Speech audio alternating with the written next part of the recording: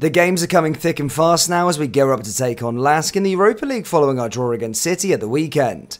In today's video, we'll discuss the big, exciting revelation after a recent leak, whilst also going over all the latest Liverpool news from the last 24 hours. There is so much to cover in today's video. And hello everybody, welcome back to the channel guys, I hope you're all well. Before we do get into today's video, as always, please do smash that like button and subscribe to the channel for daily Liverpool content. With Liverpool flying Luis Diaz's parents and extended family to Merseyside for the festive season, Sunday saw his father mark an emotional 55th birthday. Following the horrific experiences that saw Luis Manuel Diaz and his wife kidnapped in Colombia, the club had given their number 7 every support needed. While Marilanda, Diaz's mother, was swiftly rescued, Diaz Sr. was in the hands of a terrorist group for almost 2 weeks before his release. He was then reunited with his son as he watched him score twice as Colombia beat Brazil 2-1, before flying to Liverpool with his family. The club chartered a private flight for the Diaz family, who will spend Christmas on Merseyside, and Diaz Sr. was in the stands for Saturday's 1-1 draw with Manchester City. And the next day brought celebrations at Diaz's house, with the Liverpool winger's father turning 55. Arranged by Diaz's wife, Gera Ponce, the party brought Diaz Sr. and Marilunda together with their children, including Diaz's brother, Roller Jesus, and sister Annie. "I want to thank God for allowing me to celebrate another year of my life," Diaz Sr. wrote on Instagram. "My family, my wife, my children, my daughter-in-law for making me spend this beautiful day like this. God bless you, I will always love you with all of my heart." It remains to be seen how long the Diaz family will stay in the UK, though they are expected to remain on Merseyside over Christmas and likely into the new year.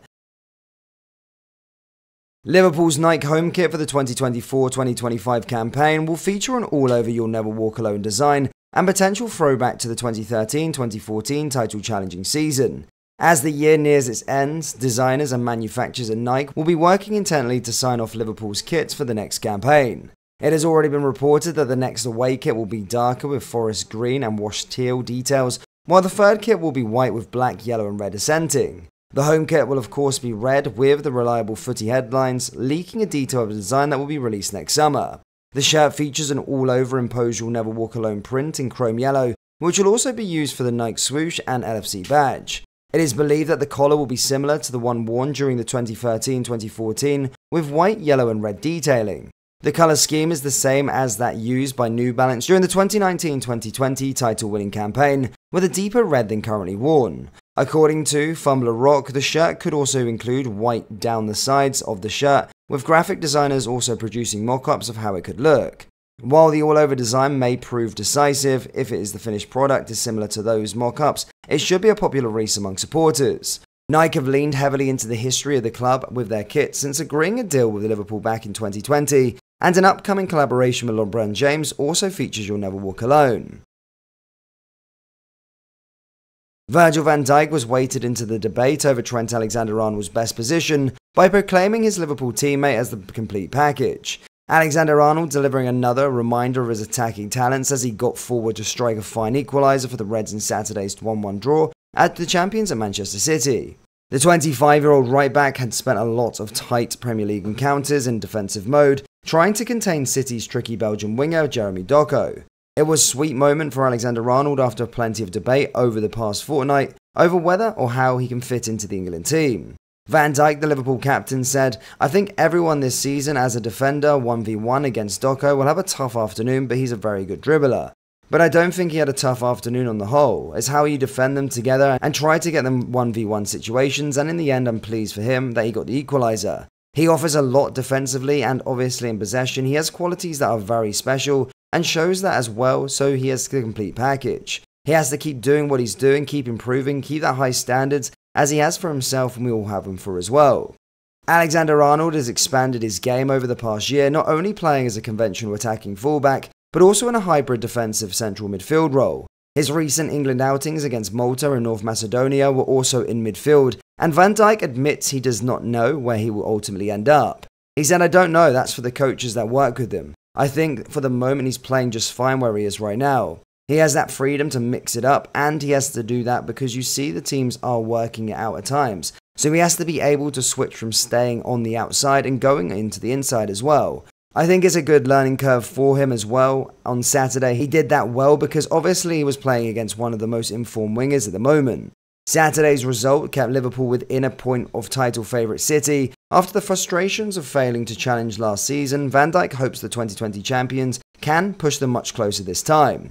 The Dutchman said it's no secret we want to challenge for everything. We are competing in and this year. We are looking consistent, something we were missing last year. But we are still in November with a difficult period coming up, difficult games ahead of us. Anything can happen, but hopefully if we don't get many injuries or no injuries, we have to be confident and give it everything.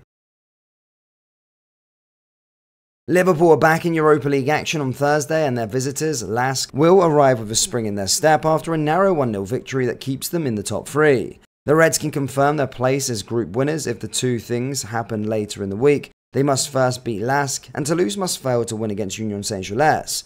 Liverpool sit top of the Group E, and LASK sit bottom with 3 points, which they secured last time out against Union Saint-Gilles. And they will arrive at Anfield off the back of a 1-0 victory, with Thomas Sages' side narrowly inflicting defeat on second from the bottom WSG's trial on Saturday afternoon. The Austrian Bundesliga clash kicked off an hour and a half after Liverpool's draw at Manchester City, with captain Robert Zook scoring the only goal of the match, his 10th of the season. Victory for LASK keeps them within 5 points of league leaders Salzburg in third position after 15 games, and puts them back on the winners' board after a loss last time out. Sages deployed a similar formation to the one against the Reds in September, with a 3-4-2-1 approach returning a narrow win after scoring in the 14th minute.